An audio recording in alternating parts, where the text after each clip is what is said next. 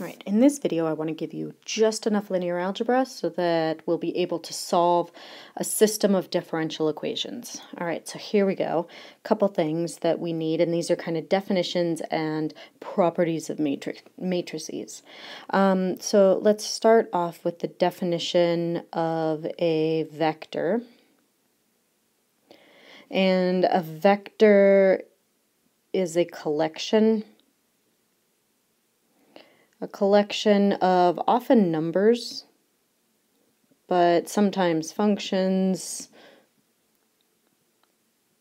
sometimes variables, so we'll just put functions, etc. And they are written as a column or a row. And if you guys are in Calc 3 or have taken Calc 3, then you've seen these. So we could write, so here's an example, 1, 2, 3. That is a column vector. We could write it as a row, 1, 2, 3. Those are commas in between there. We're going to be using xy as a vector a lot because that's what our solution to the differential equation is. We could even have derivatives in a vector. Alright, so that's a vector. A matrix is a collection of vectors. And so we could think of this as a collection of row vectors or a collection of column vectors. Notation for matrices, often capital letters are used. And then we often put like m cross n at the bottom of it. And what this means is that there is going to be m rows and n columns in our matrix. Now, a lot of times we're going to be dealing with 2 by 2 or 3 by 3 matrices, but let me just give you an example of a 2 by 3 matrix. So this is a matrix that's going to have 2 rows and 3 columns, and I'm going to put numbers in those. So there's first row, second row, and then I'm just randomly putting numbers in here. 8 square root of 2, why not? All right, so here is an example of a 2 by 3 matrix. Now there are 2 special matrices that we need. These are called identity matrices. Or an identity matrix. So the identity is sort of the same as, we could think of this as multiplying by 1. So I put this in quotes because matrix multiplication is a lot more complicated than just regular multiplication. But if we have like 2 times 1, then we get 2 back again. And so identity matrix is essentially whatever matrix you could multiply by another matrix and get that same matrix back again. So often we use I for the identity matrix. And we're basically going to be dealing with just 2 by 2 and 3 by 3 matrices in this class. So the identity for a 2 by 2 is 1, 0, 0, 1. By the way, identity matrices are always square, meaning they have the same number of rows and columns. The identity matrix for a 3 by 3 is 1, 0, 0, 0, 1, 0, 0, 0, 1. Now if we wanted something bigger, this would continue. So for a 4 by 4, we would just have 1s all the way down the diagonal and 0s elsewhere. Alright, next we'll do some operations with vectors or matrices to add or subtract either a vector, which you may have already done that in calculus, or a matrix. This is pretty intuitive, and it's not adding or subtracting a matrix, it's adding or subtracting matrices. What you want to do is add or subtract the components. Add or subtract components.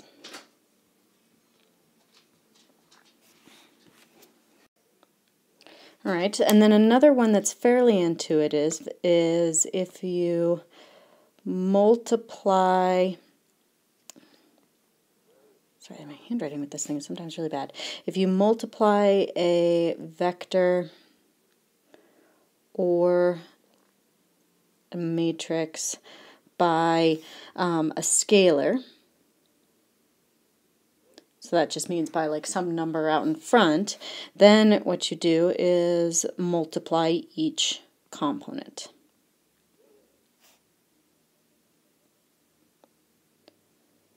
All right, so let me do a couple of examples here.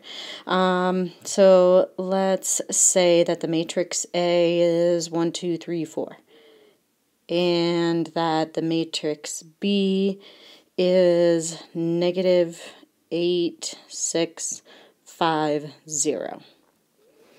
So if we want to add these two matrices, so if we do A plus B, so that would be 1, 2, 3, 4 plus negative 8, 6, 5, 0. What you want to do is add each one of the components. So we're going to add 1 and negative 8. And 1 and negative 8 is going to give us negative 7. Then we're going to add 2 and 6, so 2 plus 6 would be 8. Then we are going to add 3 and 5, so that would also give us 8. And then we are going to add 4 and 0, and so that would give us 4. So there's the resulting matrix. Now to multiply by a scalar, so let's say we want to do A minus 2 times B. So what we're going to do in that case, I'm not going to do this one really colorfully. 1, 2, 3, 4, there's A. Then we're going to subtract 2 times the matrix B, so that was negative 8, 6, 5, and 0. So what we're going to do is look at everything in the upper left-hand corner. We have a 1, and then we need to take negative 2 and multiply that by that upper left-hand corner of B.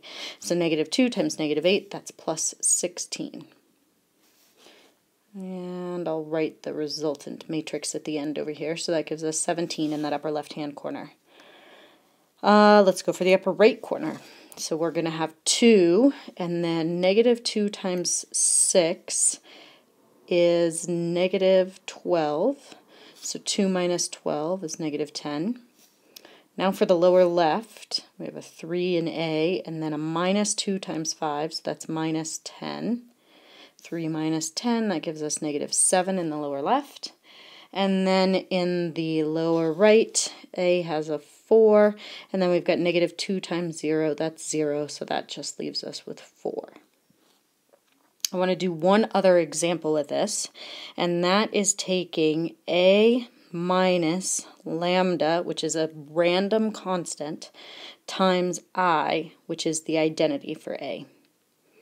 All right, so this is going to give us then, so we've got 1, 2, 3, 4, minus random constant lambda, times the identity matrix. Now the identity matrix, we have to choose the appropriate sized one. Because this is a 2 by 2 matrix, we choose the 2 by 2 identity. That should be pretty intuitive. And so now the upper left hand corner, we're going to have 1, and then negative lambda times 1 is negative lambda. In the upper right hand corner, we're going to have 2, and then negative lambda times 0 is 0, so we add nothing, so we get just 2. In the lower left, we have 3, and then negative lambda times 0, so we're adding nothing to 3. And then in the lower right, we have 4, and then negative lambda times 1 minus lambda. So notice that when we take a matrix and subtract lambda times the identity, what ends up happening is that we end up subtracting lambda down the diagonal. Put that in the back of your head. We're going to use that over and over again coming up here in the next section. Okay, so we talked about multiplying by a scalar, but we haven't talked about what it means to multiply matrices. Now, for this section, we don't need matrix multiplication, but what we do need is how to multiply a matrix and a vector. So I'm going to do this with a couple of examples.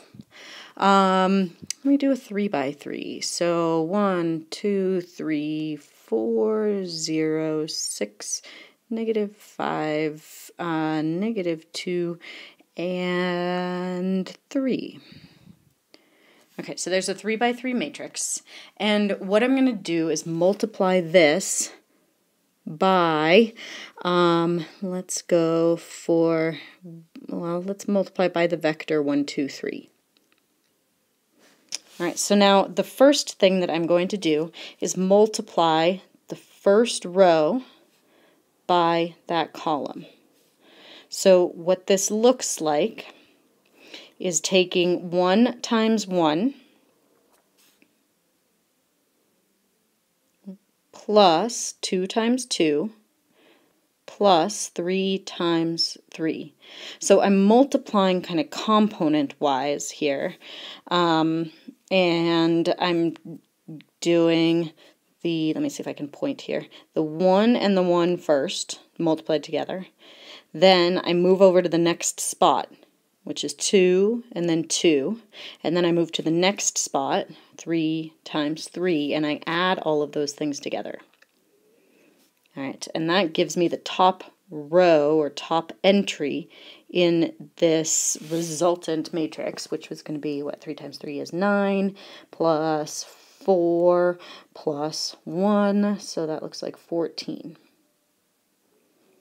All right, now for the next one, what I'm going to do is take the second row and then multiply it by that column in the same manner. So first entry, 4 times 1, the first entry of both. 4 times 1 plus 0 times 2, those are the second entries in that row and column, plus 6 times 3. All right, what do we get here? 6 times 3 is 18. 18 plus 4 looks like we got 22, because that 2 times 0 is 0. All right, and then the next one, we're going to do the same thing, except for the last column. I'm sorry, that's a row. The last row and the same column. Okay, so first entry is a -5, and then first entry 1, plus a -2 times 2, plus 3 times 3. Okay, so it looks like we've got a 5 and a -4, so that's -9, and then a +9, so it looks like on this one we get 0. All right, so to multiply a matrix times a vector, you multiply the vector by each row. You can multiply component-wise, and then add all of those resultant multiplications together. All right, let's do another example. This one might be a little bit simpler. 1, 2, 3, 4, and let's multiply that by xy. All right, so if we take the top row and then multiply it by that vector there, the first components are 1 and x, so we multiply those together and we get x. The second components are 2 and y, so that's 2 times y, and we add those together. And we can't simplify that because one's an x and one's a y, so it just stays as is. Now we're going to do the bottom row with that column. First component is 3, first component is x, so multiply those together, 3 times x. The second component is 4, the second component of the column vector is y, so 4y, and we can't combine those together, so it stays as is. And this is the multiplication that we will be doing quite a bit of when we look at the differential equations. All right, one more fun fact about matrices, and that is called the determinant.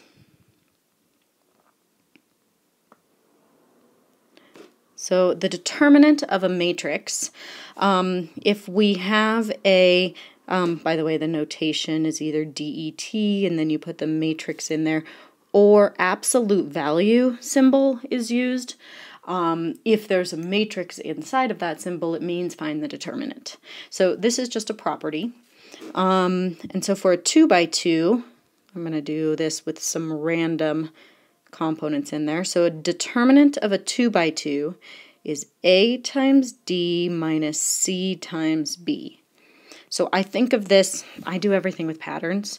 So the pattern that I think of when I do this is that I multiply diagonally, and then I subtract and I multiply up. So I kind of do this little swish or X looking thing. A times D minus C times B. So, and I just kind of remember the pattern of it. Now let's do a 3 by 3, and I'll use letters A, B, C, D, E, F, G, H, I. Remember cross product from Calc 2? This is going to look very familiar. When you find the cross product, you are finding the determinant of a special matrix. So the first thing that gets written down is whatever is in the upper left-hand corner. So that's an A. Times, now what we're going to do is ignore that row and ignore that column. Wait a second, we've done this in this class. I just did a video on this. What was that? The Wronskian. The Wronskian is also finding a determinant. Okay, so, sorry about that. All right, so we write down A. Then we ignore that row and that column, and then we look at this lower right-hand corner and find the determinant of it. Now, if we do this little X thing, that would be E times I minus HF. Let me write that down. So EI minus HF. The second component of a matrix, or of a determinant of the 3 by 3 is always negative. In fact, if this is a 4 by 4 and you're finding the determinant, the sign always oscillates, plus, minus, plus, minus. If you take a linear algebra class, why that happens will come out in that. So we write down B, then we ignore the row and column that B is in, and that leaves us with this D, F, G, I. So I'm going to multiply down DI minus GF. And then add the last component of C in that first row. Then you ignore that row and column. We're left with these four. Multiply down, DH, multiply up, GE. So this is going to be times DH minus GE. And those are all going to be numbers, and then you just do some multiplication and addition, and then add all those together. All right, one more example here, because this is really what we're going to be doing, is finding the determinant of a matrix minus lambda I. So let's use the A from the last slide, and I believe that was 1, 2, 3, 4. So when we subtracted lambda I, it subtracted lambda from the diagonal. Whoops, that would be a 4. So if we find the determinant of this, we would multiply down 1 minus lambda times 4 minus lambda minus multiplying up 3 times 2, so that would be minus 6. And we could simplify this a little bit. Negative lambda times negative lambda is a lambda squared. Then we've got a minus 4 lambda and a minus 1 lambda, so that would be minus 5 times lambda. And then we've got 4 times 1, which is 4, minus 6. So it looks like that would be negative 2. So we could simplify that. We're going to, over and over again here in the next day, be finding A minus lambda I and then taking the determinant of that.